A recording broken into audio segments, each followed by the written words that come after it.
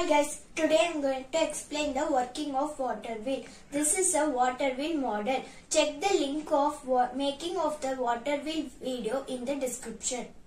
A water wheel is a machine for converting the energy of flowing or falling water into useful forms of power. A water wheel consists of a wheel with a number of blades arranged on the outside rim, forming a driving car. Usually, water wheels are positioned vertical to the water. This means that the axle is positioned horizontal to the water. The bottom of the wheels is placed into the flowing water.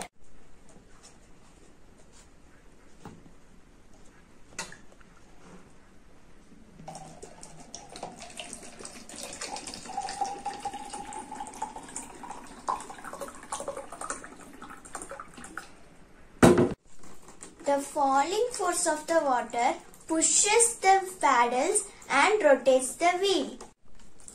The axle converts the energy from flowing water into power. Like, share, subscribe our channel. Thanks for watching this video. Bye friends. Have a nice day.